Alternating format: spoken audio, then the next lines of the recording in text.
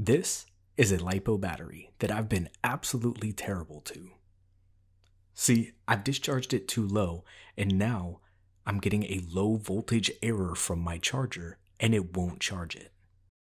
Now, you may have heard somebody on the internet tell you to just charge that thing as a NiCad battery. But no, your charger has almost no safety checks under the nickel chemistry. So that's a terrible idea. Because it's 2021, we all have smart chargers in this hobby now, and you are a smart boy. So let's do some smart things.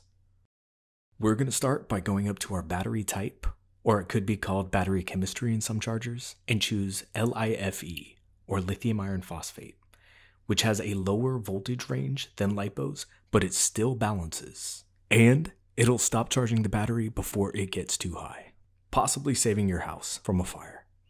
Then just make sure to charge the battery really slowly.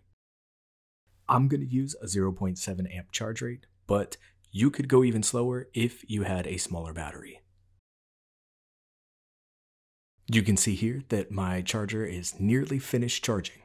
It's a really low amp rate, and I've only put in 116 milliamp hours. Now the battery's done, and I can go ahead and switch over to the LiPo mode and then put this battery into storage, since I'm not going to use it right now.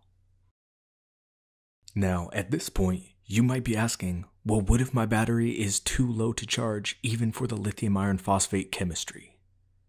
And to clear that up, your battery's done. If a LiPo battery is too low for the lithium iron phosphate chemistry, don't attempt to recharge it. You destroyed the battery. You gotta just chalk that up as an L and move on with your life. Don't burn your house down. Don't charge your battery at all if it looks like this. Be safe, subscribe, and we'll catch you next time.